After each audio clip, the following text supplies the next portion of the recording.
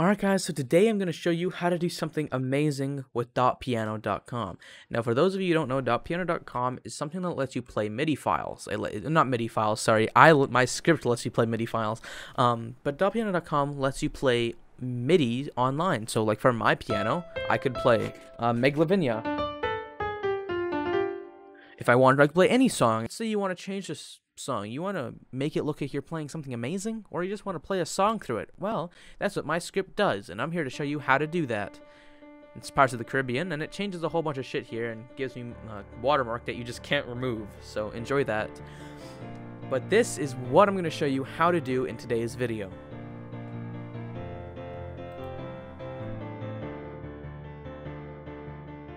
Alright, so let's get right into it.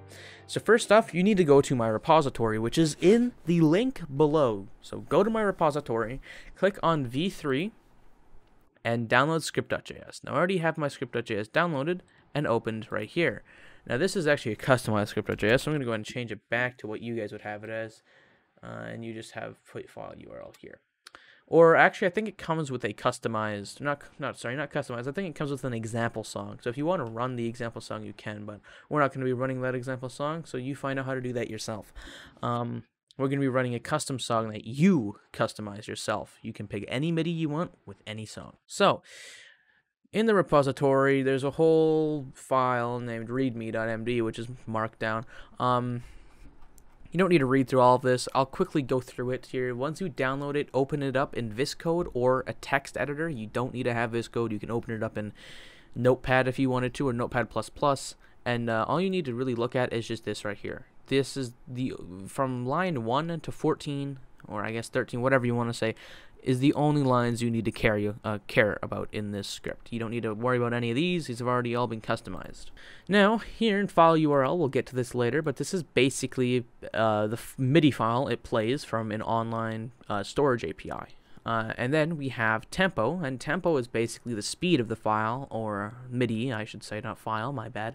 So 60 is base 120 BPM, anything above 60 is above 120 BPM, and anything below 60 is below 120 BPM. So 60 is default to 120 BPM. Now, MIDI track, this doesn't really matter. Usually you want this set to 1, but for advanced users who for some reason put their MIDIs on tracks 2, you can change it to track 2 and it will play the MIDI that is on track 2, but for us, our MIDI is going to be on track 1. Now that's basically all you need to worry about in the config file, and let's get to how to get the MIDI file into your project, because now that's really the only thing we got to worry about. So how do you do that? Well, let's go ahead and just do a quick jog through the README file. So we've already gone through all of this. Now this is where things get a bit tricky, which I actually state right here. Alright, now here's how you upload files to my server. Now things would get tricky because you need to find a file server with CORS enabled. CORS is cross-origin policy, and it allows a server to connect with another server that's a website. So it's basically useful for storage APIs. And I have a storage API, believe it or not. Well, not really an API, but it's a site that you can use for storage of files that you need to access from a website. In case you don't want to store them on your website, you can access them from mine. So, go ahead and click on that link. I should have opened that in a new tab. I'm a silly man. Open that in a new tab. Now, before I get into anything on this website, we got to get our MIDI files set up. So, let's get a MIDI file. So, let's go to bitmidi. And if you just search up bitmidi or go to bitmidi.com, link in the description if you're too lazy to type it in, there'll be a ton of MIDI files here. So let's say we want to play We Channel, the Me channel. I believe it's this, the dun dun dun dun, or whatever it is. Yep. So let's say we wanted to play this song.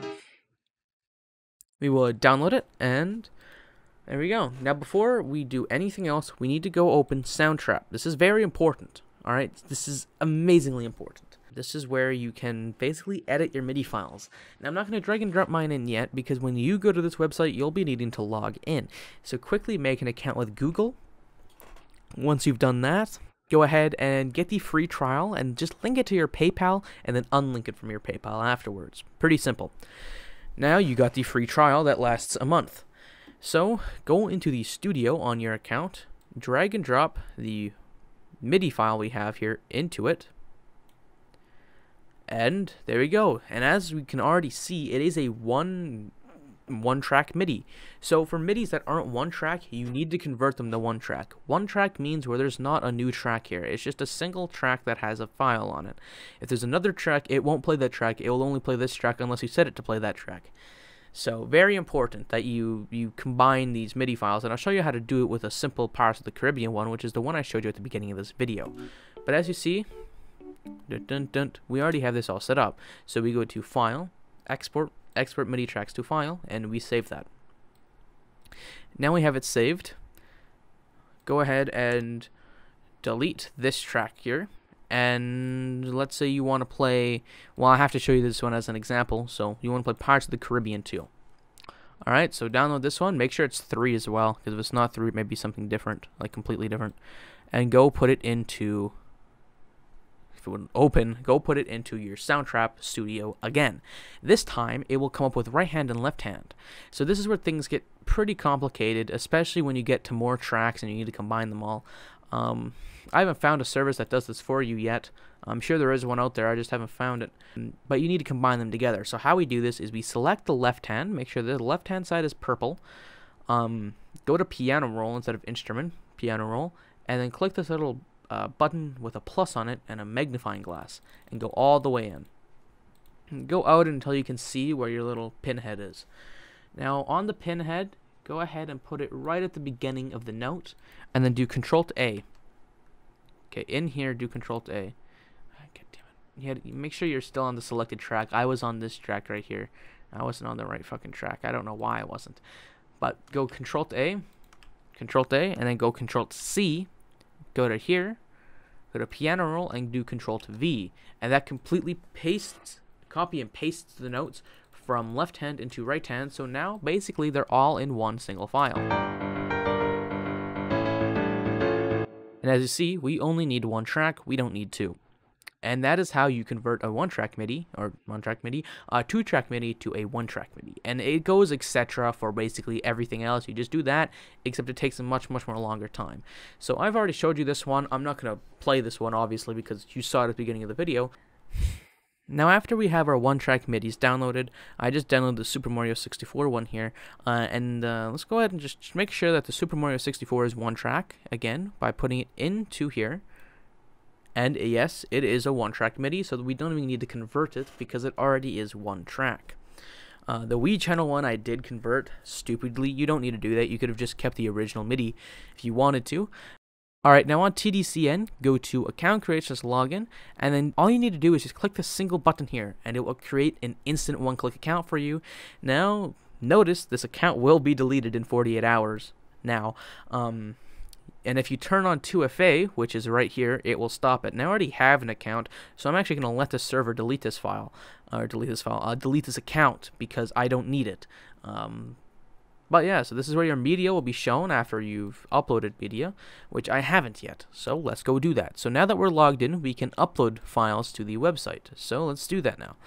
So we want to upload our Me channel. So drag and drop that there and press submit. It's going to go ahead and send it to the server, and we have our link. Now I'm going to go ahead and open up a notepad here and just simply as ever kind of store them in a notepad. So 1. Alright. And then again, if you want to ever view that file after you're off the page in which it shows you, it will be right here at the bottom.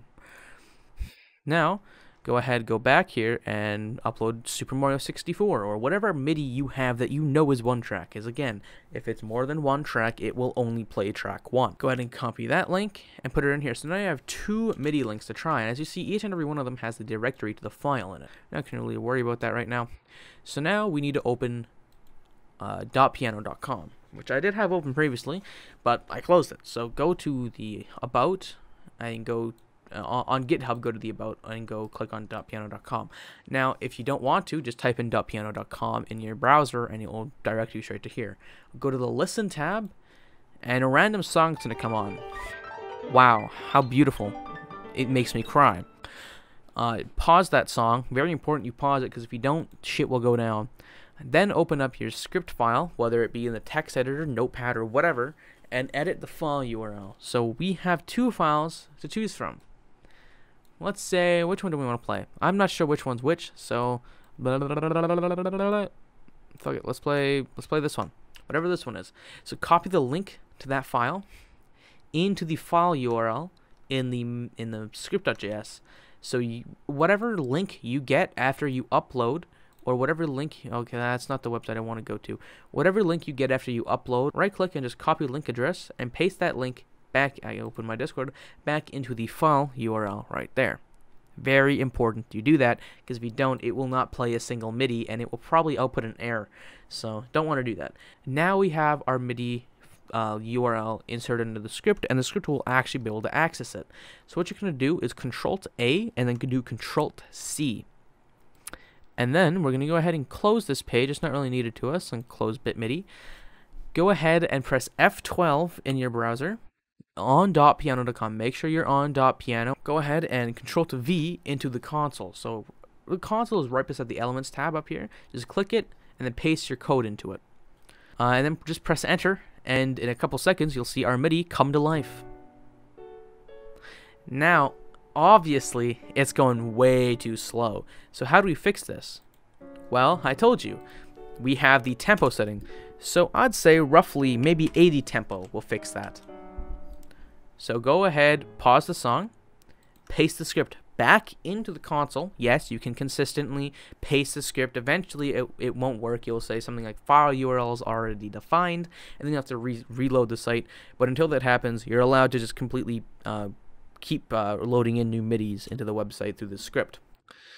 So let's see if this works. It is definitely faster, not fast enough. I'm thinking maybe 100 actually, and I've never gone 100 tempo, so let's see how fast that is. Let's go, pause it. And this is why I had it in, because previously tempo would either be way too fast or way too slow. Oh no. Okay. But I added it in so people can change the tempo of songs to make it what they need it to be. Dun dun dun dun. I'd say maybe a bit faster. Oh well, no. Let's see. I'd say this is perfect. Alright, so yes, this is basically how you import custom MIDIs into .piano. I'm very sorry if this tutorial did not help you at all in any way with what you're doing. Now, something I'm about to say may help you. Alright, so thank you guys for watching this far into the video, and since you watched this far into the video and you may actually be using this script, I decided to show you a sneak peek of a little project I'm working on.